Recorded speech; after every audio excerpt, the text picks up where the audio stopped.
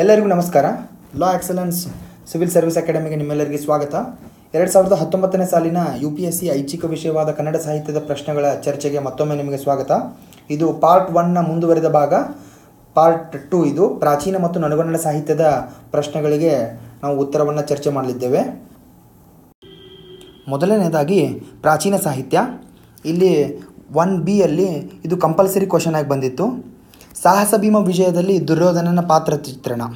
ಇದು 10 mark question. ಬಹಳಷ್ಟು ವಿದ್ಯಾರ್ಥಿಗಳು ಇದನ್ನು ತುಂಬ ಡಿಫಿಕಲ್ಟ್ ಅಂತ ಭಾವಿಸಿದರು. ಏನಕ್ಕೆ ಕಾರಣ ಇಷ್ಟೇ, ಸಾಹಸ ಭೀಮ ವಿಜಯ ಇದು ರನ್ನನ ಗದಾಯುದ್ಧಕ್ಕಿರುವ ಇನ್ನೊಂದು ಹೆಸರು. ರನ್ನ UPSC ಸಿಲೆಬಸ್ಸಲ್ಲಿ ನೇರವಾಗಿ ಮೆನ್ಷನ್ ಮಾಡಿಲ್ಲ ಎಲ್ಲೂ ರನ್ನನ ಬಗ್ಗೆ. ಬಟ್ ಆದರೆ ಇದು KPSCಗಿದೆ. ಇದನ್ನು 10 ಮಾರ್ಕಿಗೆ ಕಂಪಲ್ಸರಿ ಕೇಳಿರೋದ್ರಿಂದ ಸ್ವಲ್ಪ ಟಫ್ ಆಗಿತ್ತು. ಸೊ ಸಾಹಸ ಭೀಮ ವಿಜಯದಲ್ಲಿ ದುರ್ಯೋಧನನ ಪಾತ್ರ ಚಿತ್ರಣ ರನ್ನ ಆಗಿರ್ಬೋದು, ಯಾರೇ ಆಗಿರ್ಬೋದು, ಇವರೆಲ್ಲ ಪಂಪ ಅನುಸರಿಸಿದ ಮಾರ್ಗವನ್ನೇ ಅನುಸರಿಸಿದ್ದಾರೆ. ಹೇಗೆಂದರೆ, ಪಂಪ ತನ್ನ ಕಾವ್ಯದಲ್ಲಿ ನಾಯಕನ ಪಾತ್ರಕ್ಕೆ ಅರ್ಜುನನ ಮತ್ತು ಅರಿಕೇಸರಣಿಯನ್ನು ಸಮೀಕರಿಸ್ಕೊಂಡು ಹೇಳಿದರೆ, ಅದ್ರ ಜೊತೆಗೆ ಪ್ರತಿನಾಯಕನಾದಂತಹ ಕರ್ಣನ ಬಗ್ಗೆಯೂ ಒಲವು ತೋರಿಸಿದ್ದ. ಅದೇ ಮಾರ್ಗವನ್ನು ರನ್ನ ಕೂಡ ಅನುಸರಿಸಿದ್ದಾನೆ. ಈ ಸಾಹಸ ಭೀಮ ವಿಜಯದಲ್ಲಿ ತನ್ನ ಆಶ್ರಯದಾತನಾದಂತಹ ಇರುವ ಬಿಡಂಗ ಸತ್ಯಾಶ್ರಯ ರಾಜನ ಜೊತೆಗೆ ಭೀಮನನ್ನು ಸಮೀಕರಿಸಿ ಸಾಹಸ ಭೀಮ ವಿಜಯವನ್ನು ರಚಿಸಿದ್ರೂ ಸಹ ಪ್ರತಿನಾಯಕನಾದಂತಹ ದುರ್ಯೋಧನನ ಪಾತ್ರಕ್ಕೆ ರನ್ನ ಅಪಾರವಾದ ಮನ್ನಣೆಯನ್ನು ಕೊಟ್ಟಿದ್ದಾನೆ. ಅದನ್ನು ಸಂಕ್ಷಿಪ್ತವಾಗಿ ದುರ್ಯೋಧನ ಪಾತ್ರ ಚಿತ್ರಣದಲ್ಲಿ ವ್ಯಕ್ತಪಡಿಸುವುದಾದರೆ, ವೈಶಂಪಾಯನ ಸರೋವರದಲ್ಲಿ ನಡೆದಂಥ ಘಟನೆ ಕುರಿತು ನೀವು ಬರೆದ್ರೆ 10 ಮಾರ್ಕಿಗೆ ಹೆಚ್ಚು ಸಮಂಜಸ ಅಂತ ಅನಿಸುತ್ತೆ. ವೈಶಂಪಾಯನ ಸರೋವರದಲ್ಲಿ ದುರ್ಯೋಧನ ಅಡಗಿ ಕುಳಿತಿದ್ದಾಗ ಭೀಮ ತನ್ನ ಮೂದಲಿಕೆ ಮಾತುಗಳಿಂದ ಅವನನ್ನು ಹೀಯಾಳಿಸಕ್ಕೆ ಸ್ಟಾರ್ಟ್ ಮಾಡ್ತಾನೆ. ಸೊ ಸ್ವಾಭಿಮಾನಿಯಾದಂಥ ದುರ್ಯೋಧನ ಯಾವ ರೀತಿ ತನ್ನ ಕೋಪವನ್ನು ವ್ಯಕ್ತಪಡಿಸಿದ ಅನ್ನೋದನ್ನು ರನ್ನ ಈ ಸಾಲುಗಳಲ್ಲಿ ಹೇಳಿದ್ದಾನೆ. ಆರವಮಂ ನಿರ್ಜಿತ ಕಂಠೀರವಮಂ ನಿರಸ್ತ ಗಣರವಮಂ ಕೋಪಾರ್ಣನ ನೇತ್ರಂ ಕೇಳ್ದ ನೀರೊಳಗಿರ್ದು ಬೆಮರ್ತ ನುರಗ ಪತಾಕಂ. ಕೋಪಾರ್ಣ ನೇತ್ರಂ, ಕೋಪದಿಂದ ಆದಂತಹ ಆ ಕಣ್ಣುಗಳಿಂದ ನೀರೊಳಗಿದ್ದು ಬೆಮರ್ತ ನುರಗ ಪತಾಕಂ. ಅಂತಹ ಶೀತಶಿಕ್ತವಾದಂತಹ ವೈಶಂಪಾಯನ ಸರೋವರದಲ್ಲಿ ಅಂಥ ಕೊರೆಯುವ ಚಳಿಯ ನೀರೊಳಗಿದ್ದರೂ ಸಹ ಬೆಮರ್ತನು ಅಂದರೆ ಬೆವರಿದ, ಉರಗ ಪತಾಕ ಅಂದರೆ ದುರ್ಯೋಧನ. ಉರಗ ಅಂದರೆ ಸರ್ಪ ಅಥವಾ ಹಾವು, ಪತಾಕೆ ಅಂದರೆ ಧ್ವಜದಲ್ಲಿ ಉಳ್ಳವನು. ಸರ್ಪವನ್ನು ಧ್ವಜದಲ್ಲಿ ಉಳ್ಳವನು ಯಾರೋ ಅವನು ದುರ್ಯೋಧನ. ಅಂದರೆ ತನ್ನ ಕೋಪದಿಂದ ನೀರೊಳಗಿದ್ರೂ ಸಹ ಬೆವರುತ್ತಾ. ಯಾರು ಬೆವರ್ತರು? ಉರಗ ಪತಾಕ ಎಂಬ ಸಂಕೇತ ಇಲ್ಲಿ ಔಚಿತ್ಯಪೂರ್ಣವಾಗಿ ಕವಿ ಉಪಯೋಗಿಸಿದ್ದಾರೆ. ಉರಗ ಪತಾಕ, ಸರ್ಪ ಅನ್ನೋದು ಕೋಪ, ತಾಪ, ಅದಕ್ಕಿರುವ ಹೋಲಿಕೆ. ಆ ಹೋಲಿಕೆಯನ್ನು ಕವಿ ವಿದ್ವತ್ಪೂರ್ಣವಾಗಿ ಇಲ್ಲಿ ಉಪಯೋಗಿಸಿರುವುದು ಕವಿಯ ಪ್ರತಿಭೆಗೆ ಹಿಡಿದ ಕೈಗನ್ನಡಿ ಅನ್ಬೋದು. ಈ ರೀತಿ ನೀವು ಇದನ್ನು ಎಕ್ಸ್ಪ್ಲೇನ್ ಮಾಡಿದ್ರೆ 10 ಮಾರ್ಕಿಗೆ ಸಫಿಷಿಯೆಂಟ್ ಅಂತ ಅನಿಸುತ್ತೆ. ಸೊ ಮುಂದಿನ ಪ್ರಶ್ನೆ, ಆಧುನಿಕ ಪೂರ್ವದ ಕನ್ನಡದ ಕಾವ್ಯ ಪ್ರಕಾರಗಳು ಯಾವುವು ಚರ್ಚಿಸಿರಿ. ಇದು 15 ಮಾರ್ಕ್ ಇರುವಂತಹ ಪ್ರಶ್ನೆ. 15 ಮಾರ್ಕಿಗೆ ಇದು ಹೆಚ್ಚಿಗೆ ಬರೆಯೋಕ್ಕೆ ಅವಕಾಶ ಇದ್ದರೂ ಸಹ ಆ ಎಕ್ಸಾಮ್ ಮೂಮೆಂಟಲ್ಲಿ ಕನ್ಫ್ಯೂಸ್ ಮಾಡ್ಕೊಳ್ಳುವಂಥ ಚಾನ್ಸಸ್ ಇರುತ್ತೆ. ಸ್ವಲ್ಪ ಗಮನ ಕೊಟ್ಟು ಬರೀಬೇಕಾಗತ್ತೆ. ಆಧುನಿಕ ಪೂರ್ವದ ಕನ್ನಡ ಕಾವ್ಯ ಪ್ರಕಾರಗಳು ಕೇಳಿದ್ದಾರೆ. ಆಧುನಿಕ ಪೂರ್ವದ ಅಂದರೆ ಪ್ರಾಚೀನ ಆಗಿರಬಹುದು, ನಡುಗನ್ನಡ ಆಗಿರ್ಬೋದು, ಪ್ರಾಚೀನಕ್ಕಿಂತಲೂ ಹಿಂದಿಂದು ಅಂದರೆ ಪೂರ್ವ ಪ್ರಾಚೀನ ಆಗಿರಬಹುದು. ಬಟ್ ಆಧುನಿಕ ಇಲ್ಲಿ ಬರೆಯೋಂಗಿಲ್ಲ. ಏನಕ್ಕಂದರೆ ಆಧುನಿಕ ಪೂರ್ವದ ಕೇಳಿರೋದ್ರಿಂದ. ಆಧುನಿಕದಲ್ಲಿ ಯಾವ ಬರ್ತಾವೆ ಅನ್ನೋದು ನಿಮಗೆ ಗೊತ್ತೇ ಇದೆ. ನವೋದಯ ಆಗಿರಬಹುದು, ನವ್ಯ ಆಗಿರಬಹುದು, ದಲಿತ ಬಂಡಾಯ ಆಗಿರಬಹುದು, ಪ್ರಗತಿಶೀಲ ಆಗಿರಬಹುದು. ಇವೆಲ್ಲವೂ ಸಹ ಆಧುನಿಕದ ಕಾವ್ಯ ಪ್ರಕಾರಗಳು. ಸೊ ಅಲ್ಲಿ ಕೇಳಿರೋದು ಆಧುನಿಕ ಪೂರ್ವದ ಕಾವ್ಯ ಪ್ರಕಾರಗಳು. ಸೊ ಆದ್ದರಿಂದ ನಾವು ಇಲ್ಲಿ ಪೂರ್ವ ಪ್ರಾಚೀನ, ನಡುಗನ್ನಡ ಈ ರೀತಿ ವಿಭಾಗ ಮಾಡಿಕೊಂಡು ಪ್ರತಿಯೊಂದು ವಿಭಾಗಕ್ಕೂ ಆ ಕಾಲದಲ್ಲಿ ಯಾವ್ಯಾವ ರೀತಿಯ ಕಾವ್ಯ ಪ್ರಕಾರಗಳು ಪ್ರಚಲಿತದಲ್ಲಿದ್ವು ಅನ್ನೋದನ್ನು ಬರೆದು ಅದಕ್ಕೊಂದಿಷ್ಟು ಉದಾಹರಣೆಗಳನ್ನು ಕೊಟ್ಟರೆ ಈ ಕ್ವಶನ್ಸ್ಗೆ ಜಸ್ಟಿಸ್ ಮಾಡಿದಂಗೆ ಆಗುತ್ತೆ. ಸೊ ಆಧುನಿಕ ಪೂರ್ವದಲ್ಲಿ ಮೊದಲನೇದಾಗಿ ಪೂರ್ವ ಪ್ರಾಚೀನ ಅಂದರೆ ಕವಿರಾಜ ಮಾರ್ಗಕ್ಕಿಂತಲೂ ಹಿಂದಿನದು ಪೂರ್ವ ಪ್ರಾಚೀನ ಅಂತ ನಾವು ಕನ್ಸಿಡರ್ ಮಾಡ್ತೀವಿ. ಅಂದರೆ 8ನೇ ಶತಮಾನ 9ನೇ ಶತಮಾನದಕ್ಕಿಂತ ಹಿಂದಿನದು. ಅಲ್ಲಿ ಯಾವ ಕಾವ್ಯ ಪ್ರಕಾರಗಳು ಇದ್ವು ಅಂತಕ್ಕಂಥ ಪುರಾವೆ ನಮಗೆ ಎಲ್ಲಿ ಸಿಗುತ್ತೆ? ಕವಿರಾಜ ಮಾರ್ಗದಲ್ಲೇ ಸಿಗುತ್ತೆ. ಕವಿರಾಜ ಮಾರ್ಗದಲ್ಲಿ ಚಿತ್ತಾನ, ಬೆದಂಡೆ ಈ ರೀತಿಯ ವಿವಿಧ ಸಾಹಿತ್ಯದ ಕಾವ್ಯ ಪ್ರಕಾರಗಳು ಪ್ರಚಲಿತದಲ್ಲಿ ಅಥವಾ ಅಸ್ತಿತ್ವದಲ್ಲಿ ಇದ್ವು ಅಂತ ಕವಿರಾಜ ಮಾರ್ಗ ಹೇಳುತ್ತೆ. ಸೊ ಅದನ್ನು ನೀವು ಬೇಕಂದರೆ ಬರ್ಕೋಬಹುದು. ಚಿತ್ತಾನ, ಬೆದಂಡೆ ಈ ರೀತಿಯ ಮುಂತಾದ ಕಾವ್ಯ ಪ್ರಕಾರಗಳು ಕವಿರಾಜ ಮಾರ್ಗದಲ್ಲಿ ಉಲ್ಲೇಖಗೊಂಡಿವೆ. ಸೊ ಇನ್ನು ಪ್ರಾಚೀನ ಕಾವ್ಯ ಪ್ರಕಾರಗಳು ಬರೋದಾದರೆ ಚಂಪು ಆಗಿರಬಹುದು, ಕಂದ ಪದ್ಯ ಆಗಿರಬಹುದು, ಇವೆಲ್ಲ ಪ್ರಾಚೀನ. ಚಂಪು ಅಂದರೆ ಏನು? ಪದ್ಯ ಮತ್ತು ಗದ್ಯ ಮಿಶ್ರಿತ ಪ್ರೌಢ ಛಂದಸ್ಸು ಶೈಲಿಗೆ ಚಂಪು ಅಂತ ಕರಿತೀವಿ. ಕಂದ ಪದ್ಯ ಅಂದರೆ 4 ಸಾಲು ಉಳ್ಳವಂಥವು. ಚಂಪುವಲ್ಲಿ ಬರೆದಂಥ ಕವಿಗಳು ಯಾರು? ಪಂಪ ಆಗಿರ್ಬೋದು, ರನ್ ಆಗಿರ್ಬೋದು, ನಯಸೇನ ಆಗಿರ್ಬೋದು, ಆಂಡಯ್ಯ ಆಗಿರ್ಬೋದು, ತುಂಬ ಕವಿಗಳು ಬರ್ತಾರೆ. ಆ ಕವಿಗಳು ಹಾಗೂ ಅವರ 4 ಲೈನು ಅಥವಾ 2 ಲೈನನ್ನು ಉದಾಹರಣೆಗಾಗಿ ಕೊಟ್ಟರೆ ಸೊ ಇದು ಸಮಂಜಸ ಅನಿಸುತ್ತೆ. ಸೊ ನಡುಗನ್ನಡದ ಕಾವ್ಯ ಪ್ರಕಾರಗಳಲ್ಲಿ ವೆರಿ ಇಂಪಾರ್ಟೆಂಟ್ ವಚನ. ನೆಕ್ಸ್ಟು ರಗಳೆ ಮತ್ತು ಷಟ್ಪದಿ ಎಂಬ ಕಾವ್ಯ ಪ್ರಕಾರ ಬರುತ್ತೆ. ಸಾಂಗತ್ಯ ಎಂಬ ಕಾವ್ಯ ಪ್ರಕಾರ ಬರುತ್ತೆ. ಇವೆಲ್ಲವೂ ನಡುಗನ್ನಡದಲ್ಲಿ ಬರುತ್ತೆ. ಸೊ ವಚನ ಅಂದರೆ ಏನು? ವಚನ ಅಂದರೆ ಮಾತು, ಓದಲು ಬರುತ್ತೆ, ಹಾಡಲು ಬರುತ್ತೆ. ಇದು ವಚನ ಚಳವಳಿಯ ಈ ಕಾವ್ಯ ಪ್ರಕಾರದಲ್ಲಿ ಯಾವ್ಯಾವ ರೀತಿ ವಚನ ಬರ್ತವೆ? ಬಸವಣ್ಣನ ವಚನ ಆಗಿರಬಹುದು, ಅಥವಾ ಅಕ್ಕ ಮಹಾದೇವಿ, ದೇವರ ದಾಸಿಮಯ್ಯ, ಅಲ್ಲಮ್ಮ ಪ್ರಭು ಅವ್ರದ್ದು ಒಂದೊಂದು ಲೈನು ಅಥವಾ 2 ಲೈನ್ ವಚನದ ಉದಾಹರಣೆ ಕೊಟ್ಟರೆ ಈ ಕಾವ್ಯ ಪ್ರಕಾರ ಮುಗಿಯುತ್ತೆ. ರಗಳೆ, ಇಲ್ಲಿ ರಗಳೆ ಎಂದ್ರೇನು ಅಂತ ಬರೀಬೇಕಾಗತ್ತೆ. ನಿರ್ದಿಷ್ಟ ಸಂಖ್ಯೆಯ ಮಾತ್ರಾಗಳನ್ನು ಹೊಂದಿದ್ದು ಅನಿರ್ದಿಷ್ಟವಾದ ಪಾದಗಳನ್ನು ಹೊಂದಿರುತ್ತದೆ ರಗಳೆ. ಇದು ಒಂದು ದೇಸಿ ಛಂದೋರೂಪ. ಇದರಲ್ಲಿ ಒಂದು ಆದ್ಯ ಮತ್ತು ಅಂತ್ಯಪ್ರಾಸಗಳು ಸಾಮಾನ್ಯವಾಗಿ ಕಾಣಸಿಗುತ್ತೆ. ಇಲ್ಲಿ ಇಷ್ಟೇ ಸಾಲುಗಳು ಇರಬೇಕಂತ ಯಾವುದೇ ರೀತಿಯ ನಿಯಮ ಇರೋದಿಲ್ಲ. ರಗಳೆಯಲ್ಲಿ ಒಂದು 2-3 ಪ್ರಕಾರಗಳು ಬರುತ್ತೆ. ಉತ್ಸಾಹ ರಗಳೆ, ಮಂದಾನಿಲ ರಗಳೆ, ಲಲಿತ ರಗಳೆ, ಈ ರೀತಿ. ಸೊ ಪಾದದ ಕೊನೆಯ ಮತ್ತು ಮೊದಲ ಪ್ರಾಸವನ್ನು ಕಳೆದುಕೊಂಡ್ರೆ ಅದು ಸರಳ ರಗಳೆ ಆಗುತ್ತೆ. ಸರಳ ರಗಳೆಯಲ್ಲಿ ಕುವೆಂಪು ಅವರು ಸಹ ಸರಳ ರಗಳೆಯಲ್ಲಿ ಬರೆದಿದ್ದಾರೆ, ಚಿತ್ರಾಂಗದೆ ಮತ್ತು ಶ್ರೀ ರಾಮಾಯಣ ದರ್ಶನಂ ಅಂತ. ಅದೆಲ್ಲಕ್ಕಿಂತ ಮುಖ್ಯವಾಗಿ ರಗಳೆ ಅನ್ನೋ ಒಂದು ಪ್ರಕಾರಕ್ಕೆ ನೀವು ಹೆಸರಿಸಬೇಕಾದಂಥ ಒಂದು ಹೆಸರಂದರೆ ಹರಿಹರ ರಗಳೆಗೆ ಕವಿ ಅಂತ ಕರೀತಾರೆ. ಇವನನ್ನು ಹೆಸರಿಸ್ಬೋದು. ನೆಕ್ಸ್ಟ್ ಷಟ್ ಅಂದರೆ 6. ಷಟ್ಪದಿ ಅಂದರೆ 6 ಪಾದಗಳನ್ನು ಉಳ್ಳಂತಹ ಕಾವ್ಯ ಪ್ರಕಾರ ಇದು. ಸೊ ಇದರಲ್ಲಿ ಅನೇಕ ರೀತಿಯ ಪ್ರಕಾರಗಳು ಬರುತ್ತೆ. ವಾರ್ಧಕ ಷಟ್ಪದಿ, ಭಾಮಿನಿ ಷಟ್ಪದಿ ಅಂತ. ಸೊ ನೀವು ಭಾಮಿನಿ ಷಟ್ಪದಿಯನ್ನು ಉದಾಹರಣೆಯಾಗಿ ತಗೋಬಹುದು. ಕುಮಾರವ್ಯಾಸನ ಗದುಗಿನ ಭಾರತ ಒಂದು ಭಾಮಿನಿ ಷಟ್ಪದಿಗೆ ಉದಾಹರಣೆ. ಇನ್ನು ವಾರ್ಧಕ ಷಟ್ಪದಿಗೆ ಉದಾಹರಣೆಯಾಗಿ ನೀವು ಹರಿಶ್ಚಂದ್ರ ಕಾವ್ಯ ಕೊಡ್ಬೋದು. ಸೊ ಈ ರೀತಿ ಯಾವುದಾದ್ರೂ ಒಂದಿಷ್ಟು ಉದಾಹರಣೆ ಕೊಡ್ಬೋದು.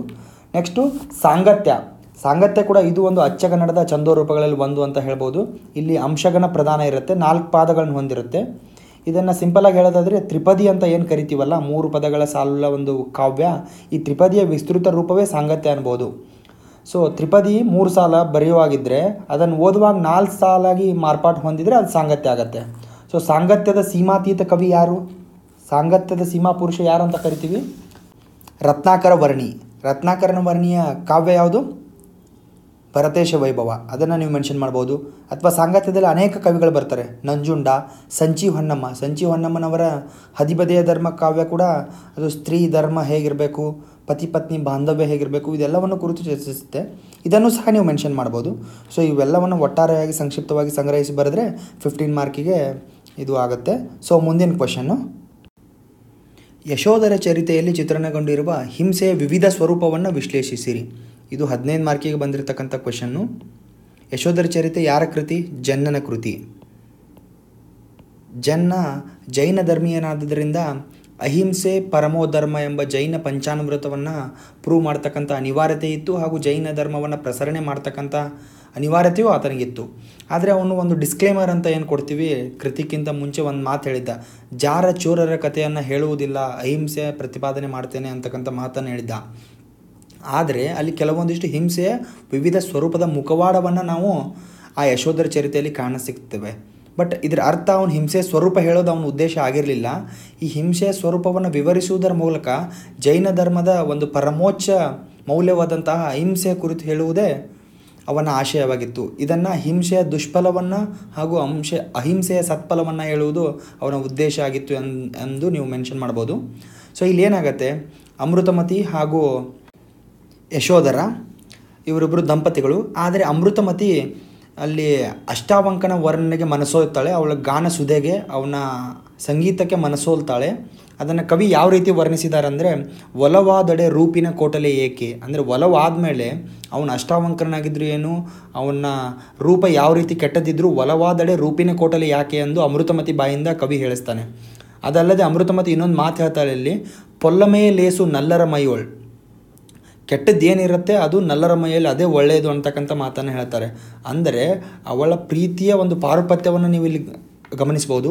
ಪುಳಿಂದನ ಕನೆ ಗಟ್ಟಿನಿಂದ ವನಹರಿಣಿಯಂತೆ ತೊಟ್ಟನೆ ಪಸಾದನ ಎಂಗೊಟ್ಟವಳು. ಅಂದರೆ ಅವಳು ಆತನ ಅಷ್ಟಾವಕ್ರನ ಗಾನ ಸುಧೆಗೆ ಮನಸೋಲ್ತಾಳೆ. ಈ ಮುಖಾಂತರ ಹಿಂಸೆಯ ಸ್ವರೂಪ ಯಾವ ರೀತಿ ಸ್ಟಾರ್ಟ್ ಆಗುತ್ತೆ ನೋಡಿ. ಅಮೃತಮತಿ ತನ್ನ ಮತ್ತು ಅಷ್ಟಾವಕ್ರನ ಸಂಬಂಧಕ್ಕೆ ತನ್ನ ಗಂಡ ಯಶೋಧರ ಅಡ್ಡ ಬರ್ಬೋದು ಅಂತಕ್ಕಂಥ ಕಲ್ಪನೆಯಿಂದ ಏನು ಮಾಡ್ತಾಳೆ, ವಿಷ ಲಡ್ಡು ಹಾಕಿ ಅವರಿಬ್ಬರನ್ನು ಕೊಲ್ಲೋ ಪ್ಲ್ಯಾನ್ ಮಾಡ್ತಾಳೆ. ಇದು ಯಶೋಧರನ ಸಂಶಯ ಬಂದುಬಿಟ್ಟು ರಾಜಹಂಸಗೆ ಗಿಡುಗ ಬಡಿದಂತೆ ಎಂಬ ಕನಸು ಬಿತ್ತು ಅಂತ ಹೇಳ್ಬಿಟ್ಟು ದುಷ್ಕಾಮದ ಕುರಿತು ತನ್ನ ತಾಯಿಗೆ ಹೇಳ್ತಾನೆ ಅವನು. ಆವಾಗ ಅವ್ರ ತಾಯಿ ಯಾವ ರೀತಿ ಯೋಚನೆ ಮಾಡ್ತಾರೆ, ಸಂಕಲ್ಪ ಹಿಂಸೆ ಮಾಡ್ತಾರೆ. ಹಿಟ್ಟಿನ ಹುಂಜವನ್ನು ಬಲಿ ಕೊಡಬೇಕಾದ ಪ್ರಸಂಗ ನಿಮಗೆಲ್ಲ ಗೊತ್ತಿರುತ್ತೆ. ಸೊ ಕೇವಲ ಬರೀ ಜಸ್ಟ್ ಸಂಕಲ್ಪ ಹಿಂಸೆ ಮಾಡಿದರೂ ಸಹ ಆ ಹಿಟ್ಟಿನ ಹುಂಜದಲ್ಲಿ ಬೇರೊಂದು ಆತ್ಮ ಬಂದು ಸಿಕ್ಕೊಂಡಿರುತ್ತೆ. ಸೊ ಅದಕ್ಕೆ ಬಲಿ ಕೊಟ್ಟ ತಕ್ಷಣ ಇವರಿಗೆ ಅದರ ಪಾಪದ ಫಲವಾಗಿ ವಿಷಲಡ್ಡು ತಿಂದು ಇವರು ಸಾಯ್ತಾರೆ. ಸೊ ಇಲ್ಲಿ ಏನಾಗುತ್ತೆ, ಬರೀ ಕೇವಲ ಹಿಂಸೆಯ ಪ್ರತಿಫಲದಿಂದ ನರಕ ಸಾವು ಅನುಭವಿಸುತ್ತೆ ಅಂತ ಬರೆದಿದ್ದಾರೆ. ಅದಕ್ಕೆ 6 ಜನ್ಮ ಎತ್ತಬೇಕು, ಬೇರೆ ಬೇರೆ ರೀತಿಯಾಗಿ ಹೆಣ್ಣು ಕತ್ತಿಯಾಗಿ, ಹೆಣ್ಣು ಹಂದಿಯಾಗಿ ವಿವಿಧ ಜನ್ಮವನ್ನು ಎತ್ತಿ ಕೊನೆಗೆ ಅಭಯ ರುಚಿ ಅಭಯ ಮತಿಯಾಗಿ ಜನನ ಕೊಟ್ಟು ಕೊನೆಗೆ ಅವ್ರಿಗೆ ಸಂಕಲ್ಪ ಮೋಕ್ಷ ಸಿಗುತ್ತೆ ಅಂತ ಬರೆದಿದ್ದಾರೆ. ಇಲ್ಲಿ ಒಂದು ಪಾಯಿಂಟನ್ನು ನೀವು ಪ್ರಸ್ತಾಪ ಮಾಡ್ಬೋದು. ಹೆಣ್ಣು ಹಂದಿ, ಹೆಣ್ಣು ಕತ್ತೆ ಈ ರೀತಿ ಪ್ರಸ್ತಾಪ ಮಾಡಿರೋದ್ರಿಂದ ಜೈನ ಧರ್ಮದಲ್ಲೂ ಸಹ ಇದು ಒಂದು ಕ್ರಿಟಿಕಲ್ ಪಾಯಿಂಟ್ ಅಂತ ನೀವು ಬರಿಬಹುದು. ಯಾಕಂದರೆ ಎಲ್ಲ ನಾವು ಪಾಸಿಟಿವ್ ಬರೆದಿರ್ತೀವಿ, ಒಂದು ನೆಗೆಟಿವ್ ಪಾಯಿಂಟು ಸೇರ್ಬೋದು. ಅಂದರೆ ಧರ್ಮಗಳಲ್ಲಿ ಯಾವ ರೀತಿ ಹೆಣ್ಣಿಗೆ ಕಡಿಮೆ ಸ್ಥಾನಮಾನ ಇತ್ತು ಅಂದರೆ, ಯಾಕಂದರೆ ಹೆಣ್ಣಾಗಿ ಹುಟ್ಟಿದಾಗ ಮೋಕ್ಷ ಸಿಗಲ್ಲ, ನೆಕ್ಸ್ಟ್ ಗಂಡು ಜನ್ಮ ಪಡೆದುಕೊಂಡೇ ಮೋಕ್ಷ ಸಿಗುತ್ತೆ ಅಂತಕ್ಕಂಥದ್ದು ಸಹ ಇಲ್ಲೊಂದು ಅಂಶವನ್ನು ನೀವು ಉಲ್ಲೇಖಿಸಬಹುದು. ನಂತರ ಮಾರಿದತ್ತ ಆಗಿರ್ಬೋದು, ಅದರ ಉಗ್ರ ಪೂಜೆ ಆಗಿರ್ಬೋದು, ನೆಕ್ಸ್ಟ್ ಮಾರಿದತ್ತನೇ ಬದಲಾಗ್ತಾನೆ, ಅವನಿಗೂ ಸಹ ಅಹಿಂಸೆ ಪರಮೋಧರ್ಮ ಅಂತಕ್ಕಂಥದ್ದನ್ನು ಇವರು ಅಭಯ ರುಚಿ ಅಭಯಮತಿಯವರು ತಿಳಿಸ್ತಾರೆ. ನೆಕ್ಸ್ಟ್ ಮಾರಿದೇವತೆನೇ ಪ್ರತ್ಯಕ್ಷ ಆಗಿ ಹಿಂಸೆ ಬೇಡ, ನನಗೆ ಇನ್ನು ಮುಂದೆ ಅಹಿಂಸೆ ಪೂಜೆಯೇ ಬೇಕು ಅಂತಕ್ಕಂಥ ಮಾತು ಹೇಳ್ತಾಳೆ. ಸೊ ಅದೇ ರೀತಿ ಅಮೃತಮತಿ ಯಾವ ರೀತಿ ಬೇರೆ ಜನ್ಮದಲ್ಲಿ ಯಾವ್ಯಾವ ರೀತಿ ಹಿಂಸೆ ಅನುಭವಿಸ್ತಾಳೆ, ಇವೆಲ್ಲವನ್ನು ವಿವಿಧ ರೂಪವನ್ನು ನೀವು ಸಂಕ್ಷಿಪ್ತವಾಗಿ ವಿವರಿಸಿ ಹೇಳಿದರೆ ಈ ಕ್ವಶನ್ಗೆ ಜಸ್ಟಿಫೈ ಮಾಡಿದಂಗೆ ಆಗುತ್ತೆ. So moving on to next question. ನಡುಗನ್ನಡ ಸಾಹಿತ್ಯ. ಈ ನಡುಗನ್ನಡದಲ್ಲಿ 1C ಇದು ಕಂಪಲ್ಸರಿ ಕ್ವಶನ್ನು. ಹರಿಹರನ ರಗಳೆಗಳಲ್ಲಿ ಭಕ್ತಿಯ ವಿವಿಧ ಸ್ವರೂಪಗಳು. 10 ಮಾರ್ಕ್ ಕ್ವಶನ್ ಇದು. ಹರಿಹರ ಏನಕ್ಕೆ ಫೇಮಸ್ಸು? ಅವನು ರಗಳೆ ಕವಿ ಅಂತ ಕರೀತಾರೆ, ಅವನು ಕ್ರಾಂತಿ ಕವಿ ಅಂತಲೂ ಕೂಡ ಕರೀತಾರೆ. ಏನಕ್ಕೋಸ್ಕರ ಅಂದರೆ ಅವನ ಅಷ್ಟಾದಶ ವರ್ಣನೆ ಆಗಿರಬಹುದು, ಅವೆಲ್ಲ ಒಂದು ಸಿದ್ಧ ಚೌಕಟ್ಟಿನಲ್ಲಿ ಯಾವ ರೀತಿ ಚಂಪು ಕಾವ್ಯ ಅವ್ರ ಮೊದಲನೇ ತಲೆಮಾರಿನ ಕವಿಗಳೆಲ್ಲ ಬರ್ಕೊಂಬಂದಿದ್ರಲ್ಲ ಅವೆಲ್ಲವನ್ನ ಬದಿಗೊತ್ತಿ ಹರಿಹರ ತನ್ನ ರಗಳೆಗಳಲ್ಲಿ ಒಂದು ರೀತಿಯ ಕ್ರಾಂತಿಯನ್ನು ತೊಗೊಂಬರ್ತಾನೆ. ಅಂದರೆ ಅಲ್ಲಿವರೆಗೂ ಜನಸಾಮಾನ್ಯರು ಸಾಹಿತ್ಯದ ಭಾಗ ಆಗಿರಲಿಲ್ಲ, ಸಾಹಿತ್ಯವನ್ನು ಓದಿರಲಿಲ್ಲ, ಸಾಹಿತ್ಯದ ಭಾಗನೂ ಆಗಿರಲಿಲ್ಲ. ಸಾಹಿತ್ಯ ಕೇವಲ ಪ್ರೌಢ ವರ್ಗಕ್ಕೆ ಅಂದರೆ ಪಾಂಡಿತ್ಯ ವರ್ಗಕ್ಕೆ ಮಾತ್ರ ಮೀಸಲಾಗಿತ್ತು ಮತ್ತು ಅದು ಸಂಸ್ಕೃತ ಭೂವಿಷ್ಠವಾಗಿತ್ತು. ಕನ್ನಡದ ಕಾವ್ಯ ಪ್ರಕಾರಗಳಲ್ಲಿ ಆಗಿರ್ಬೋದು ಅಥವಾ ಜನಸಾಮಾನ್ಯರಿಗೆ ತಿಳಿಯೋ ರೀತಿಯಲ್ಲಿ ಯಾರೂ ಕಾವ್ಯವನ್ನು ಬರೆದಿರಲಿಲ್ಲ. ಹರಿಹರ ತನ್ನ ರಗಳೆಯಲ್ಲಿ ಇವೆಲ್ಲ ಕಟ್ಟುಬದ್ಧ ನಿಯಮಗಳನ್ನು ಮುರಿದು ರಗಳೆಯನ್ನು ರಚಿಸ್ತಾನೆ. ಇದರಲ್ಲಿ ಭಕ್ತಿ ಅನ್ನೋದು ಎಲ್ಲ ಕವಿಗಳು ಮಧ್ಯಕಾಲೀನ ಕನ್ನಡ ಸಾಹಿತ್ಯದಲ್ಲಿ ಎಲ್ಲ ಕವಿಗಳ ಮೇನ್ ವಸ್ತು ಸಹ ಭಕ್ತಿಯೇ ಆಗಿರುತ್ತೆ. ಸೊ ಹರಿಹರ ವಚನ ಸಾಹಿತ್ಯ ಆದ ನಂತರ ಬಂದಿರೋ ಕವಿ ಆಗಿದ್ದರಿಂದ ವಚನ ಸಾಹಿತ್ಯದಲ್ಲಿ ಭಕ್ತಿಯ ಒಂದು ಆಳವನ್ನು ನೀವು ಗಮನಿಸ್ಬೋದು. ಆ ಭಕ್ತಿಯ ಒಂದು ಪರಿಣಾಮವನ್ನು ಸಹ ಈ ರಗಳೆಗಳೇ ಕಾಣ್ತೀವಿ. ಸೊ ಹರಿಹರನ ರಗಳೆಗಳಲ್ಲಿ ಅಂತ ಕೇಳಿದ್ದಾರೆ. ಇಲ್ಲಿ ಕೇವಲ ನಮ್ಮ ಸಿಲೆಬಸ್ಗೆ ನಂಬಿಯನ ರಗಳೆ ಮಾತ್ರ ಇದೆ, ಆದರೆ ಇಲ್ಲಿ ನಂಬಿಯನ ರಗಳೆ ಅಂತ ಕೇಳಿಲ್ಲ. ಅವನು ಬೇರೆ ಬೇರೆ ರಗಳೆಗಳಲ್ಲಿ ಸಹ ಯಾವ ರೀತಿ ಭಕ್ತಿಯ ಸ್ವರೂಪ ನಿಮಗೆ ಚಿತ್ರಿತಗೊಂಡಿದೆ ಅಂತಕ್ಕಂಥನ್ನ ನೀವು ಎಕ್ಸ್ಪ್ಲೇನ್ ಮಾಡ್ಬೋದು. ಮೊದಲನೇದಾಗಿ ನಂಬಿಯಣ್ಣನ ರಗಳೆ. ಈ ನಂಬಿಯಣ್ಣನ ರಗಳೆಯಲ್ಲಿ ಯಾವ ರೀತಿ ಇದೆ, ಇಲ್ಲಿ ಶೃಂಗಾರ ಮತ್ತು ಭಕ್ತಿ ಎರಡೂ ಸಮ್ಮಿಲನಗೊಂಡಿದೆ. ಅಂದರೆ ಇದು ವಚನ ಪ್ರಭಾವ ಅಂತಲೇ ಹೇಳ್ಬೋದು. ಯಾಕಂದರೆ ವಚನಗಳಲ್ಲಿ ಒಂದು ಮಾತಿದೆ, ಸತಿಪತಿಯೊಳಗೊಂದಾದ ಭಕ್ತಿ ಹಿತವಾಗಿ ಒಪ್ಪುವುದು ಶಿವಂಗೆ. ಅಂದರೆ ದಾಂಪತ್ಯದ ಜೀವನದಲ್ಲಿ ಇದ್ಕೊಂಡೇ, ಸಂಸಾರ ಸಾಗರದಲ್ಲಿ ಇದ್ಕೊಂಡೇ ಮೋಕ್ಷ ಸಾಧನೆಗೆ ನೀವು ಹಂಬಲಿಸಬಹುದು ಎಂತಕ್ಕಂಥ ಸಂದೇಶವನ್ನು ವಚನ ಚಳವಳಿ ಕೊಟ್ಟಿತ್ತು. ಅದನ್ನು ಮುಂದುವರಿದ ಭಾಗವಾಗಿ ನಂಬಿಯಣ್ಣನ ರಗಳೆಯಲ್ಲಿ ಹರಿಹರ ಏನು ಹೇಳ್ತಾನೆ, ಶೃಂಗಾರ ಮತ್ತು ಭಕ್ತಿ. ಶೃಂಗಾರ ಅಂದರೆ ಅಲ್ಲಿ ದಾಂಪತ್ಯ ಜೀವನ ಆಗಿರಬಹುದು, ಅವ ತನ್ನ ಪ್ರೇಮಿಯೊಂದಿಗೆ ಆಡ್ತಕ್ಕಂಥ ಸರಸ ಸಲ್ಲಾಪ ಇದರೆಲ್ಲರ ಚಿತ್ರಣ ಬರುತ್ತೆ. ಅದನ್ನು ಒಳಗೊಂಡಂತೆ ಶೃಂಗಾರ ಮತ್ತು ಭಕ್ತಿ ಇವೆರಡೂ ಸಹ ನಂಬಿಯಣ್ಣನ ರಗಳೆಯಲ್ಲಿ ಕಾಣಸಿಗತ್ತೆ. ಆ ಭಕ್ತಿಯ ವಿವಿಧ ಸ್ವರೂಪ ಯಾವ ರೀತಿ ಇದೆ ಅಂದರೆ, ಶಿವ ತನ್ನ ಮಗನಾದ ನಂಬಿಯನ್ನು ಭೂಲೋಕಕ್ಕೆ ಕಳಿಸಿ ಯಾವ ರೀತಿ ಅವನನ್ನು ವಿವಿಧ ಸತ್ವ ಪರೀಕ್ಷೆಗೆ ಒಳಪಡಿಸಿ ನಂತರ ದೈವಲೋಕಕ್ಕೆ ತನ್ನನ್ನು ಅರ್ಪಿಸ್ಕೊತಾನೆ ಅಂತಕ್ಕಂಥ ಮಜಲುಗಳನ್ನು ನೀವು ವರ್ಣಿಸ್ಬೋದು. ಅದರಲ್ಲಿ ಒಂದು ಮಾತು ಬರುತ್ತೆ, ಆಡಿದ್ದೆಲ್ಲಂ ಸ್ತುತಿಯಾಗಿ ಮಾಡಿದ್ದೆಲ್ಲಂ ಪೂಜೆಯಾಗಿ ಕೈಗೊಂಡೆಪೆನ್. ಅಂದರೆ ತನ್ನ ಕಾರ್ಯವೆಲ್ಲವೂ ಯಾವ ರೀತಿ ಶಿವಾರ್ಪಿತವಾಯಿತು ಅಂತಕ್ಕಂಥದ್ದನ್ನು ಈ ನಂಬಿಯಣ್ಣನ ರಗಳೆಯಲ್ಲಿ ನಾವು ಕಾಣ್ತೀವಿ. ಅದೇ ರೀತಿ ಬಸವರಾಜ ದೇವರ ರಗಳೆ ಬರುತ್ತೆ. ಬಸವರಾಜ ದೇವರ ರಗಳೆ ಇಲ್ಲಿ ಬಸವಣ್ಣನವರನ್ನು ಒಂದು ದೈವ ಮಾನವನ್ನಾಗಿ ಅತಿಮಾನುಷಕ ನೆಲೆಯಲ್ಲಿ ಹರಿಹರ ಚಿತ್ರಿಸಿದ್ದಾನೆ. ಅಂದರೆ ಕೆಲವೊಂದಿಷ್ಟು ನಿಂದಕರು ಬಸವಣ್ಣನವರನ್ನು ಆಪಾದನೆ ಮಾಡಬೇಕಂತ ಹೇಳ್ಬಿಟ್ಟು ತನ್ನ ಕೋಶದಲ್ಲಿ, ಕೋಶಾಧಿಕಾರಿ ಆಗಿರ್ತಾನಲ್ಲ ಬಸವಣ್ಣ, ತನ್ನ ಕೋಶದಲ್ಲಿ ದುಡ್ಡಿನ ಏರುಪೇರು ಮಾಡಿದ್ದಾನೆ ಅಂತ ಕಂಪ್ಲೇಂಟ್ ಮಾಡ್ತಾರೆ ಬಿಜ್ಜಳನಲ್ಲಿ. ಬಟ್ ಆದರೆ ಬಸವಣ್ಣ ಪವಾಡ ಮಾಡಿ ಆ ಕೋಶದಲ್ಲಿ ಇರ್ತಕ್ಕಂಥ ದುಡ್ಡು 10 ಪಟ್ಟು 100 ಪಟ್ಟು ಹೆಚ್ಚಾಗಿ ಬರುತ್ತೆ. ಸೊ ಈ ರೀತಿ ವಿವಿಧ ರೀತಿಯ ಭಕ್ತಿಯ ಪರಾಕಾಷ್ಠೆಯನ್ನು ವರ್ಣಿಸ್ತಾ ಹೋಗಿದ್ದಾರೆ. ಅಂದರೆ ಬಸವಣ್ಣನ ವಿರೋಧಿಗಳು ಬದನೆಕಾಯಿ ಹೋಗಿದ್ರೆ ಅದು ಬದನೆಕಾಯಿ ಲಿಂಗಗಳಾಗಿ ಪರಿವರ್ತನೆ ಆಗಿರೋದಾಗಿರ್ಬೋದು, ಅಥವಾ ಕಿನ್ನರಿ ಬೊಮ್ಮಾಯಿನ ಪ್ರಸಂಗ ಆಗಿರ್ಬೋದು. ಈ ರೀತಿ ವಿವಿಧ ಪ್ರಸಂಗಗಳಲ್ಲಿ ಭಕ್ತಿಯ ಪರಾಕಾಷ್ಠೆಯನ್ನು ನೀವು ಕಾಣಬಹುದು. ಸೊ ಅದಲ್ಲದೆ ಸಹ ಮಾದಾರ ಚೆನ್ನಯ್ಯರಗಳೇ ಆಗಿರಬಹುದು, ಅಲ್ಲಮ ಪ್ರಭುದೇವರಗಳೇ ಆಗಿರ್ಬೋದು, ಈ ರೀತಿ ವಿವಿಧ ಶರಣರ, ಸಂತರ ಹಾಗೂ ಜನಸಾಮಾನ್ಯರ ಜೀವನ ಚಿತ್ರವನ್ನು ಭಕ್ತಿಯ ಹಿನ್ನೆಲೆಯಲ್ಲಿ ರಗಳೆಗಳಲ್ಲಿ ಹರಿಹರ ಚಿತ್ರಿಸಿದ್ದಾನೆ ಅಂತ ನೀವು ಎಕ್ಸ್ಪ್ಲೇನ್ ಮಾಡ್ಬೋದು. 10 ಮಾರ್ಕಿಗೆ ಇಷ್ಟು ಸಾಕು. ಸೊ ಮುಂದಿನ ಕ್ವೆಶನ್ ನೋಡೋಣ. ವಚನ ಸಾಹಿತ್ಯದಲ್ಲಿ ಸತಿಪತಿ ಭಾವವು ನಿರೂಪಿತವಾದ ಬಗೆ. ಅಂದರೆ ವಚನ ಸಾಹಿತ್ಯ ಒಂದು ದೇಸಿ ಪ್ರಕಾರ, ನಿಮಗೆಲ್ಲೇ ಗೊತ್ತಿದೆ. ವಿಶ್ವ ಸಾಹಿತ್ಯಕ್ಕೆ ಕನ್ನಡ ಸಾಹಿತ್ಯ ಕೊಟ್ಟಂಥ ಅತ್ಯಮೂಲ್ಯವಾದಂತಹ ಕಾಣಿಕೆಗಳಲ್ಲಿ ವಚನ ಸಾಹಿತ್ಯವು ಒಂದು ಅಂತ ಹೇಳ್ಬೋದು.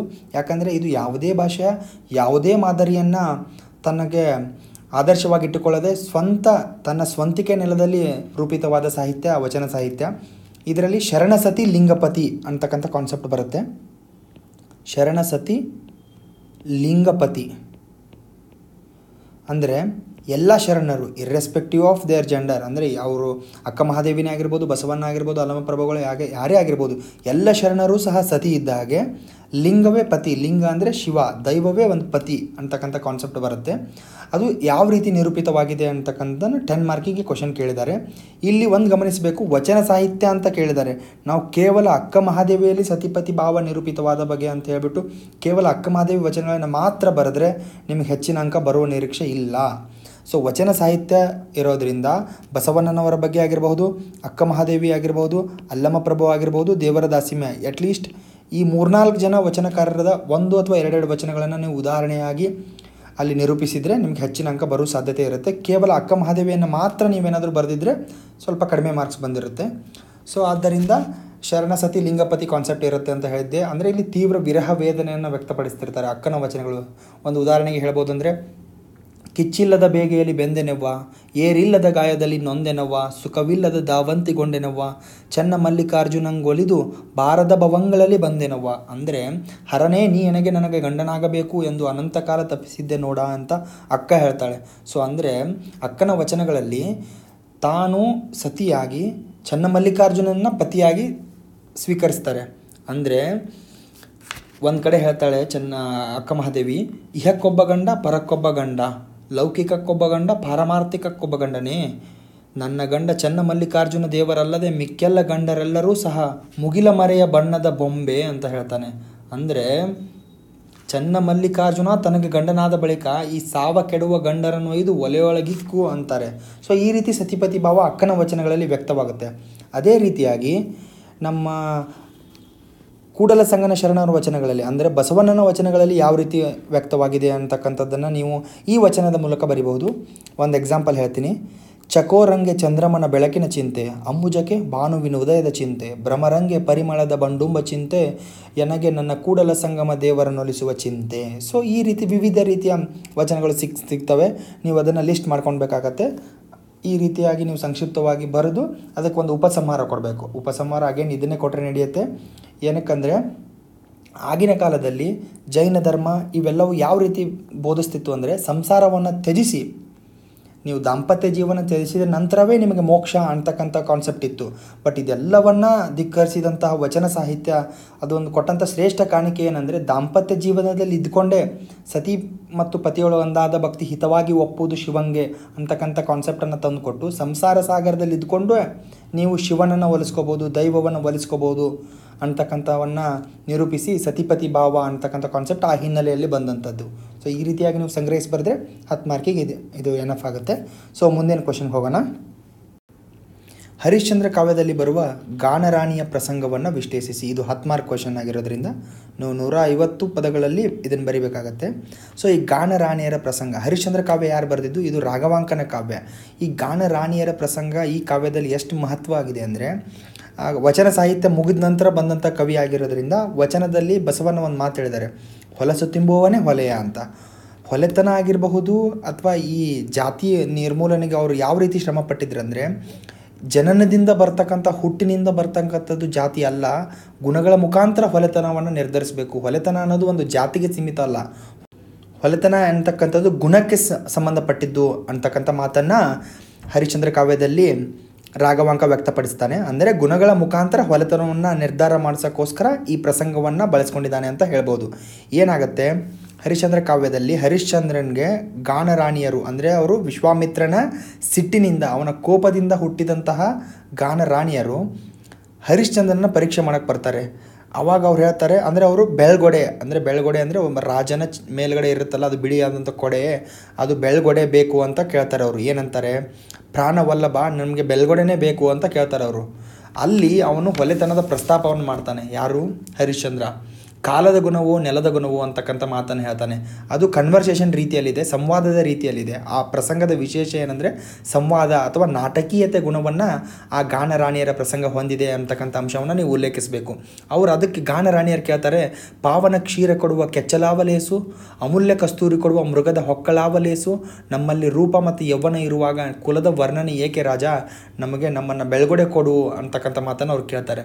ಅದಕ್ಕೆ ಅವನು ಹೇಳ್ತಾನೆ, ಬಚ್ಚಲು ನೀರು ತಿಳಿಯಾದರೆ ಯಾರ ಸ್ನಾನಕ್ಕೆ ಯೋಗ್ಯ ಆಗತ್ತೆ, ನಾಯಿಯ ಮೊಲೆ ಹಾಲು ಯಾವನ ಊಟಕ್ಕೆ ಯೋಗ್ಯ ಆಗತ್ತೆ, ಈ ಮಾತೆ ಹೊಲಸು ಈ ಮಾತೆ ಹೊಲೆಯ ಅಂತಕ್ಕಂಥ ಮಾತನ್ನು ಹರಿಶ್ಚಂದ್ರ ಮತ್ತೆ ಹೇಳ್ತಾನೆ. ಅದಕ್ಕೆ ಅವರು ಕೊಡ್ತಕ್ಕಂಥ ಒಂದು ರಿಟಾರ್ಟ್ ಏನಿದೆ, ಅವ್ರು ಕೊಡ್ತಕ್ಕಂಥ ಪ್ರತ್ಯುತ್ತರ ಏನಿದೆ, ಅದು ಕನ್ನಡ ಸಾಹಿತ್ಯದಲ್ಲಿ ಅತ್ಯಂತ ಒಂದು ನಾಟಕೀಯ ಪ್ರಸಂಗಗಳಲ್ಲಿ ಒಂದು ಉನ್ನತವಾದ ಪ್ರಸಂಗ ಅಂತ ಹೇಳ್ಬೋದು. ಯಾವ ರೀತಿ ಅವರು ಉತ್ತರ ಕೊಡ್ತಾರೆ ನೋಡಿ. ಹಾಡು ಕೇಳಿದ ಕಿವಿಗೆ ಹೊಲೆತನವಿಲ್ಲ, ಮಾತನಾಡಿದ ಬಾಯಿಗೆ ಹೊಲೆತನವಿಲ್ಲ, ನಾಸಿಕಕ್ಕೆ ಹೊಲೆತನವಿಲ್ಲ, ಮುಟ್ಟಿದ ಚರ್ಮಕ್ಕೆ ಹೊಲೆತನವೇ, ಅಂದರೆ ಪಂಚೇಂದ್ರಿಯಗಳಲ್ಲಿ 4 ಅಧಮ 1 ಅಧಿಕವೇ ಅಂತ ಹೇಳ್ತಾನೆ. ಅದಕ್ಕೆ ಹರಿಶ್ಚಂದ್ರ ಯಾವ ರೀತಿ ಉತ್ತರ ಕೊಡ್ತಾನಂದರೆ, ಕೆಂಡ ಮುಟ್ಟಿದರೆ ಚರ್ಮ ಸುಡುತ್ತೆ, ಬಟ್ ಕೇಳಿದರೆ ಅಥವಾ ಅದನ್ನು ಮೂಸಿದರೆ ಚರ್ಮ ಸುಡುತ್ತೆ ಅಂತ ಕೇಳ್ತಾನೆ. ಅದಕ್ಕೆ ಅವ್ರು ಹೇಳ್ತಾರೆ, ಪಾಪಿಗಳ ಪಾಪ ತೊಳೆಯುವ ಪಾವನ ಗಂಗೆ ಪಾಪಲೇಪಿತವೇ, ಅಂದರೆ ಎಲ್ಲ ಪಾಪವನ್ನು ತೊಳೆತಕ್ಕಂಥ ಗಂಗೆಗೆ ಅಲ್ಲಿ ಪಾಪಿಗಳು ಹೋಗಿ ಮುಳುಗಿದರೆ ಅವಳಿಗೂ ಪಾಪ ಲೇಪಿತ ಆಗತ್ತಾ? ಇಲ್ವಲ್ಲ. ಈ ರೀತಿಯ ನಾಟಕೀಯ ಪ್ರಸಂಗಗಳ ಮೂಲಕ, ಈ ಗಾನರಾಣಿಯರ ಪ್ರಸಂಗಗಳ ಮೂಲಕ ಹರಿಶ್ಚಂದ್ರ ಕಾವ್ಯದಲ್ಲಿ ರಾಘವಾಂಕ ಏನು ಹೇಳಕ್ಕೆ ಹೊರಟಿದ್ದಾನೆ ಅಂದರೆ, ಗುಣಗಳ ಮುಖಾಂತರ ಹೊಲೆತನ ಬರುತ್ತೆ ವಿನಃ ಜನನ ಅಥವಾ ಹುಟ್ಟಿನಿಂದ ಹೊಲೆತನ ಅಂತಕ್ಕಂಥದ್ದು ನಿರ್ಧಾರ ಆಗಲ್ಲ. ಆ ಗುಣಗಳು ಯಾವ ಅಂದರೆ, ಮುನಿಗೆ ಅತಿ ಕೋಪ ಆಗಿರ್ಬೋದು ಅಥವಾ ಬದ್ಧ ದೇಶ ಆಗಿರ್ಬೋದು, ಇವೆಲ್ಲವೂ ಸಹ ಹೊಲೆತನಕ್ಕೆ ಕಾರಣ ಅಂತಕ್ಕಂಥದ್ದನ್ನು ಹೇಳ್ತಾನೆ. ಸೊ ಈ ರೀತಿಯಾಗಿ ಗಾನರಾಣಿಯರ ಪ್ರಸಂಗದಲ್ಲಿ ಆಗ್ತಕ್ಕಂಥ ನಾಟಕೀಯತೆ, ಆ ಸಂಭಾಷಣೆಯನ್ನು ಮೆನ್ಷನ್ ಮಾಡಿ ನೀವು ಬರೆದ್ರೆ ಈ ಹರಿಶ್ಚಂದ್ರ ಕಾವ್ಯದ ಈ ಕ್ವೆಶನ್ಗೆ 10 ಮಾರ್ಕ್ಸಿಗೆ ಎನಫ್. ಈ ಪ್ರಶ್ನೆಯಲ್ಲಿ ಕನಕದಾಸರ ಕೀರ್ತನೆಗಳಲ್ಲಿ ಪ್ರತಿಪಾದಿತವಾದ ಸಾಮಾಜಿಕ ಪ್ರಜ್ಞೆ, ಅವರು ಸಾಮಾಜಿಕವಾಗಿ ಅಂದರೆ ಲೋಕಾನುಭವದಿಂದ ಪಡೆದಂಥ ಜ್ಞಾನದಿಂದ ಸಮಾಜವನ್ನು ತಿತ್ತಕ್ಕಂಥ ಪ್ರಯತ್ನವನ್ನು, ಆ ಪ್ರಜ್ಞೆಯನ್ನು ಯಾವ ರೀತಿ ತಮ್ಮ ಕೀರ್ತನೆಗಳಲ್ಲಿ ಪ್ರತಿಪಾದನೆ ಮಾಡಿದ್ದಾರೆ ಅಂತಕ್ಕಂಥನ ವಿಶ್ಲೇಷಿಸಬೇಕು. ಇಲ್ಲಿ ಕೀರ್ತನೆಗಳನ್ನು ಕೇಳದೆ ಕೇವಲ ಕನಕದಾಸರಲ್ಲಿ ಪ್ರತಿಪಾದಿತವಾದಂಥ ಸಾಮಾಜಿಕ ಪ್ರಜ್ಞೆ ಅಂತ ಏನಾದರೂ ಕೇಳಿದರೆ ಕೀರ್ತನೆಗಳನ್ನು ಬರೀಬೇಕು. ಪ್ಲಸ್ ರಾಮಧಾನ್ಯ ಚರಿತ್ರೆ ಇದರ ಉದಾಹರಣೆ, ನೆರೆದಗಲ ಮತ್ತು ನೆಲ್ಲು ಅದರದ್ದು ಉದಾಹರಣೆ ತೊಗೊಂಡು ಕೂಡ ಹೇಳ್ಬೋದಾಗಿತ್ತು. ಬಟ್ ಇವರು ಪರ್ಟಿಕ್ಯುಲರಾಗಿ ಕೀರ್ತನೆಗಳು ಅಂತ ಕೇಳಿರೋದ್ರಿಂದ ನಾವು ಕೀರ್ತನೆಗಳನ್ನು ಉದಾಹರಣೆ ಕೊಡೋದರ ಮುಖಾಂತರ ಅದನ್ನು ಸಬ್ಸ್ಟ್ಯಾನ್ಷಿಯೇಟ್ ಮಾಡ್ಕೊತ ಹೋಗಬೇಕು. ಸೊ ಕನಕದಾಸರು, ದಾಸ ಸಾಹಿತ್ಯ ಏನಿದೆ, ದಾಸ ಸಾಹಿತ್ಯ ಕೂಡ ಅಷ್ಟೇ.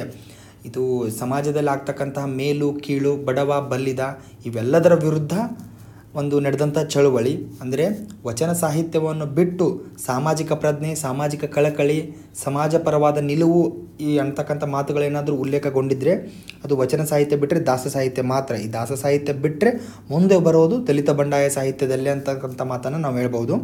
ಸೊ ಇವರ ಕೀರ್ತನೆಗಳಲ್ಲಿ ಯಾವ ರೀತಿ ಸಾಮಾಜಿಕ ಪ್ರಜ್ಞೆ ಉಲ್ಲೇಖವಾಗಿದೆ ಅಂತಕ್ಕಂಥ ನೋಡ್ಬೋದು. ಒಂದು ಕುಲವೆಂದು ಹೊಡೆದಾಡದಿರಿ, ನಿಮ್ಮ ಕುಲದ ನೆಲವೇನಾದರೂ ಬಲ್ಲಿರಾ ಅಂತಕ್ಕಂಥ ಮಾತು ಹೇಳ್ತಾರೆ. ಹುಟ್ಟದ ಯೋನಿಗಳಿಲ್ಲ, ಮೆಟ್ಟದ ಭೂಮಿಗಳಿಲ್ಲ. ಈ ರೀತಿಯ ಒಂದು ತಾರ್ಕಿಕವಾಗಿ ಅಥವಾ ಲಾಜಿಕಲ್ ಮುಖಾಂತರ ದಾಸರು ಕೀರ್ತನೆಗಳಲ್ಲಿ ಸಾಮಾಜಿಕ ಪ್ರಜ್ಞೆಯನ್ನು ಪ್ರತಿಬಿಂಬಿಸ್ತಾರೆ. ಅದಲ್ಲದೆ ಇನ್ನೂ ಕೀರ್ತನೆಗಳಿವೆ. ಕುಲವೆನ್ನುತಿಹರು, ಕುಲವ್ಯಾವುದು ಸತ್ಯ ಸುಖವುಳ್ಳ ಜನರಿಗೆ, ಆತ್ಮ ಯಾವ ಕುಲ ಜೀವ ಯಾವ ಕುಲ, ತತ್ವೇಂದ್ರಿಯಗಳ ಕುಲ ಪೇಳಿರಯ್ಯ, ಆತನೊಲಿದ ಮೇಲೆ ಯಾತರ ಕುಲವಯ್ಯ. ಆತ ಅಂದರೆ ಇಲ್ಲಿ ಕೇಶವ ಅಂತಕ್ಕಂಥದ್ದು ಅವರ ಕಾವ್ಯನಾಮ. ಅದಲ್ಲದೆ ಎಲ್ಲರೂ ಮಾಡುವುದು ಹೊಟ್ಟೆಗಾಗಿ, ಗೇನು ಬಟ್ಟೆಗಾಗಿ. ಮತ್ತು ಇನ್ನು ಅನೇಕ ಎಕ್ಸಾಂಪಲ್ನ ಕೊಡ್ಬೋದು.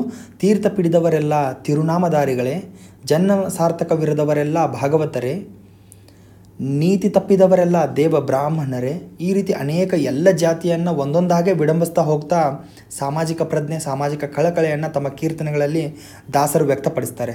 ಅದಲ್ಲದೆ ಅಜ್ಞಾನಿಗಳ ಕೂಡ ಅಧಿಕ ಸ್ನೇಹಕ್ಕಿಂತ ಸುಜ್ಞಾನಿಗಳ ಕೂಡ ಜಗಳವೇ ಲೇಸು ಅಂತಕ್ಕಂಥ ಮಾತನ್ನು ಆಡ್ತಾರೆ. ಈ ರೀತಿಯಾಗಿ ಎಕ್ಸಾಂಪಲ್ಗಳನ್ನು ಉಲ್ಲೇಖಿಸ್ತಾ ನೀವು ಅದನ್ನು ಎಕ್ಸ್ಪ್ಲೇನ್ ಮಾಡ್ತಾ ಹೋದರೆ ಈ ಕ್ವಶನ್ಗೆ ಎನಫ್ ಅನಿಸುತ್ತೆ. ಸೊ ನೆಕ್ಸ್ಟ್ ಕ್ವಶನ್, ಪುರಂದರದಾಸರ ಕೀರ್ತನೆಗಳಲ್ಲಿ ಕಂಡುಬರುವ ಭಕ್ತಿಯ ಸ್ವರೂಪ. ಸೊ ಭಕ್ತಿ ಅಂತಕ್ಕಂಥದ್ದು ಮುಂಚೆಯಿಂದನೂ ಕನ್ನಡ ಸಾಹಿತ್ಯವನ್ನು ಆವರಿಸಿಕೊಂಡಂತಹ ಒಂದು ವಸ್ತು ಅಂತ ಹೇಳ್ಬೋದು. ಫಾರ್ ಎಕ್ಸಾಂಪಲ್, ವಚನ ಸಾಹಿತ್ಯದಲ್ಲಿ ಭಕ್ತಿಯೇ ವಚನ ಸಾಹಿತ್ಯದ ಜೀವಾಳ. ಅದನ್ನು ಅನುಸರಿಸಿಕೊಂಡಂಥ ಮುಂದೆ ಬಂದಂತಹ ದಾಸ ಸಾಹಿತ್ಯದಲ್ಲೂ ಸಹ ಭಕ್ತಿಯೇ ತನ್ನ ಪಾರುಪತ್ಯವನ್ನು ಮೆರೆದಿದೆ. ಸೊ ಅದರಲ್ಲೂ ಪುರಂದರದಾಸರ ಕೀರ್ತನೆಗಳಂತೂ ಭಕ್ತಿ ಅನ್ನೋದು ಅವರ ಎಲ್ಲ ಕೀರ್ತನೆಗಳಲ್ಲೂ ಸಹ ಕಂಡುಬರುತ್ತೆ ಅಂತ ಹೇಳ್ಬೋದು.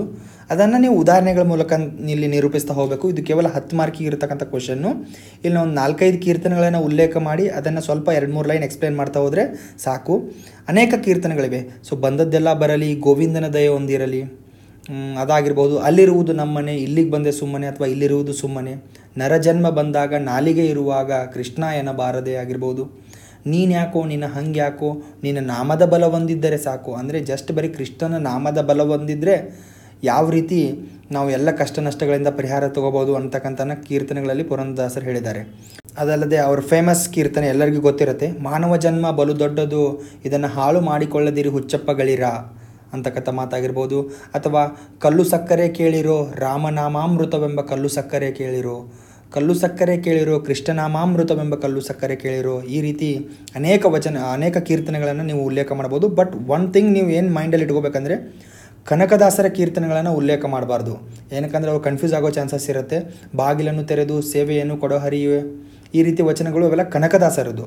ಅವು ಕನ್ಫ್ಯೂಸ್ ಆಗಿ ಪುರಂದರದಾಸರ ಕೀರ್ತನೆಗಳು ಅಂದ್ಕೊಂಡು ನೀವು ಉಲ್ಲೇಖ ಮಾಡುವಂಥ ಸಾಧ್ಯತೆ ಇರುತ್ತೆ. ಸೊ ಅದ್ರ ಕುರಿತು ಸ್ವಲ್ಪ ಗಮನ ವಹಿಸಿದರೆ ಅಷ್ಟೇ ಸಾಕು. ಇಷ್ಟು 10 ಮಾರ್ಕ್ಸಿಗೆ ಇಷ್ಟು ಎನಫ್ ಅಂತ ಹೇಳ್ಬೋದು. ನೆಕ್ಸ್ಟ್ ಕ್ವೆಶನ್, ಇದು ಈ ಹಳೆಗನ್ನಡ ಮತ್ತು ನಡುಗನ್ನಡ ಸಾಹಿತ್ಯದ ಈ ವಿಡಿಯೋದಲ್ಲಿ ಈ ಪಾರ್ಟ್ 2ನ ಇದು ಒಂದು ಕೊನೆಯ ಕ್ವೆಶನ್.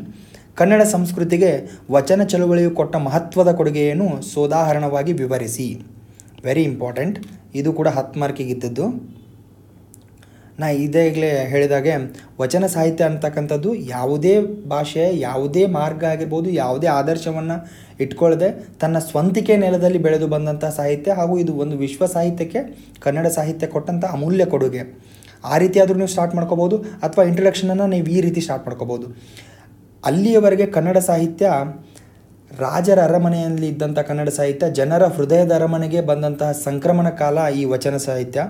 ಈ ವಚನ ಸಾಹಿತ್ಯವು ಸಾಮಾಜಿಕವಾಗಿ, ರಾಜಕೀಯವಾಗಿ ಅನೇಕ ರೀತಿಯಲ್ಲಿ ಕ್ರಾಂತಿಯನ್ನು ಸೃಷ್ಟಿಸಿ ಜನಪರವಾದಂತಹ ಸಾಮಾಜಿಕ ಪ್ರಜ್ಞೆ ಉಳ್ಳಂತಹ ಸಾಹಿತ್ಯವನ್ನು ಸೃಷ್ಟಿ ಮಾಡಿದೆ ಅಂದರೆ ತಪ್ಪಾಗಲಿಕ್ಕಿಲ್ಲ ಅಂತಕ್ಕಂಥ ಮಾತನ್ನು ಹೇಳ್ತಾ ನೀವು ಇಂಟ್ರೋ ಸ್ಟಾರ್ಟ್ ಮಾಡ್ಕೋಬೋದು, ಅಂದರೆ ಇಂಟ್ರಡಕ್ಷನ್. ನೆಕ್ಸ್ಟು ನೀವು ಯಾವ ರೀತಿ ಕೊಡುಗೆ ಕೊಟ್ಟಿದೆ ಅಂತಕ್ಕಂಥನ್ನು ನೀವು ನೇರವಾಗಿ ಜಸ್ಟ್ ಬರಿತಾ ಹೋಗೋಕ್ಕಿಂತ ನೀವು ಈ ರೀತಿ ವಿಭಾಗ ಮಾಡಿದರೆ ಒಳಿತು ಅಂತ ನನಗನ್ಸುತ್ತೆ. ಅಂದರೆ ವಸ್ತು ಆಗಿರಬಹುದು, ಭಾಷೆ ವಿಷಯದಲ್ಲಿ ಆಗಿರಬಹುದು, ಅಥವಾ ಶೈಲಿ ವಿಷಯದಲ್ಲಿ ಆಗಿರಬಹುದು. ಯಾವ ರೀತಿಯಲ್ಲಿ ಈ 3 ಪ್ರಕ್ರಿಯೆಗಳಲ್ಲಿ ವಚನ ಸಾಹಿತ್ಯ ಭಿನ್ನತೆಯನ್ನು ತಂದು ಕೊಡ್ತು, ಅಥವಾ ಅದು ಯಾವ ರೀತಿ ಕೊಡುಗೆಯನ್ನು ಕೊಡ್ತು ಕನ್ನಡ ಸಂಸ್ಕೃತಿಗೆ ಮಾತ್ರವಲ್ಲ, ಇಡೀ ವಿಶ್ವ ಸಂಸ್ಕೃತಿಗೆ ವಚನ ಚಳುವಳಿ ಕೊಡುಗೆ ಕೊಟ್ಟಿದೆ ಅಂತ ಹೇಳ್ಬೋದು. ವಸ್ತು ಅಂದರೆ ಧರ್ಮ, ಪುರಾಣ ಮತ್ತು ಮಹಾಭಾರತ, ರಾಮಾಯಣ ಅದೇ ರೀತಿಯ ವಸ್ತುಗಳೇ ಇತ್ತು ಕನ್ನಡ ಸಾಹಿತ್ಯದಲ್ಲಿ. 11ನೇ ಶತಮಾನದವರೆಗೂ ನೀವು ನೋಡಿ, ಪಂಪ ಆಗಿರ್ಬೋದು, ರನ್ ಆಗಿರ್ಬೋದು, ನಯಸೇನ ಆಗಿರ್ಬೋದು, ಎಲ್ಲರೂ ಸಹ ಜೈನ ಧರ್ಮೀಯರಾಗಿದ್ದರು, ಅಥವಾ ಶೈವರಾಗಿರ್ಬೋದು, ವೈಷ್ಣವ ಧರ್ಮದವರಾಗಿರ್ಬೋದು, ಎಲ್ಲರೂ ಸಹ ತಮ್ಮ ಧರ್ಮವನ್ನು ಪ್ರಸರಣೆ ಮಾಡ್ಕೊಂಡಿದ್ದರು. ಮತ್ತು ಅದರಲ್ಲಿ ಒಂದು ಲೌಕಿಕ ಕೃತಿಯಾಗಿ ತಮ್ಮ ರಾಜನನ್ನು ಹೊಗಳುವ ಪ್ರಮೇಯ ಆ ರೀತಿ ಬಂದಿತ್ತು. ಯಾವುದೇ ರೀತಿಯಲ್ಲೂ ಸಹ ಅಲ್ಲಿ ಜನಸಾಮಾನ್ಯರಿಗೆ ಮನ್ನಣೆ ತುಂಬ ಕಡಿಮೆ.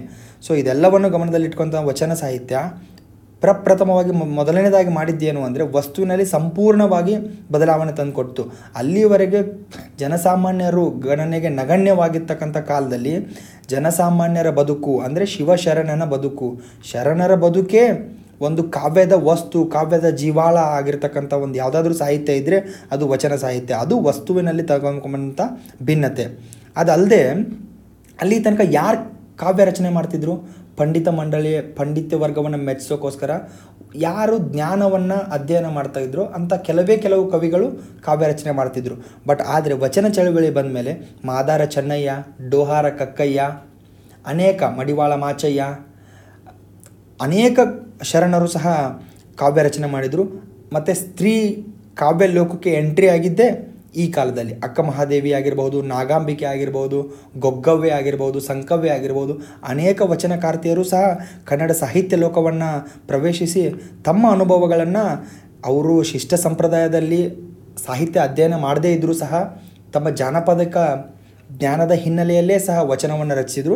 ಇದು ವಚನ ಸಾಹಿತ್ಯ ಕೊಟ್ಟಂಥ ಶ್ರೇಷ್ಠ ಕೊಡುಗೆ ಅಂತ ಹೇಳ್ಬೋದು. ಇನ್ನು ಭಾಷೆಯ ರೂಪದಲ್ಲಿ ಹೇಳೋದಾದರೆ ಭಾಷೆ ಸಂಸ್ಕೃತ ಭೂವಿಷ್ಠವಾಗಿತ್ತು ಅಲ್ಲಿ ತನಕ.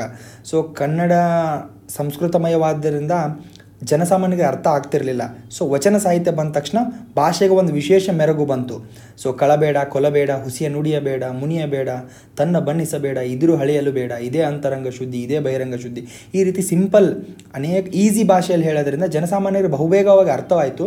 ಅವರು ಜ್ಞಾನ ಬೋಧನೆ ಮಾಡಿದಂಗೆ ಆಯಿತು, ಇಂಡೈರೆಕ್ಟಾಗಿ ಶೈವ ಧರ್ಮದ ಪ್ರಸರಣೆಯೂ ಆಯಿತು. ಇದು ಭಾಷೆಯಲ್ಲಿ ಮಾಡ್ಕೊಂಡಂಥ ಬದಲಾವಣೆ. ಇನ್ನು ಶೈಲಿ ಅಂದರೆ ಮುಂಚೆ ಯಾವ ರೀತಿ ಇತ್ತು, ಪ್ರೌಢ ಛಂದಸ್ಸು ಆಗಿರಬಹುದು, ಚಂಪು ಶೈಲಿ ಆಗಿರ್ಬೋದು, ಕಂದ ಪದ್ಯ, ಈ ರೀತಿ ವಿವಿಧ ಪ್ರಕಾರಗಳಿತ್ತು. ಬಟ್ ಇಲ್ಲಿ ಇವ್ಯಾವುದನ್ನು ಅನುಸರಿಸ್ಕೊಳ್ಳದೆ ತಮಗೆ ಮನಸ್ಸಿಗೆ ಬಂದಂತೆ ಒಬ್ರು 5 ಲೈನ್ ಬರೆದ್ರು, ಒಬ್ರು 6 ಲೈನ್ ಬರೆದು, ಈ ರೀತಿ ಅವ್ರು ಬರ್ತಕ್ಕಂಥ ಶೈಲಿನೂ ಚೇಂಜ್ ಮಾಡಿಕೊಂಡ್ರು.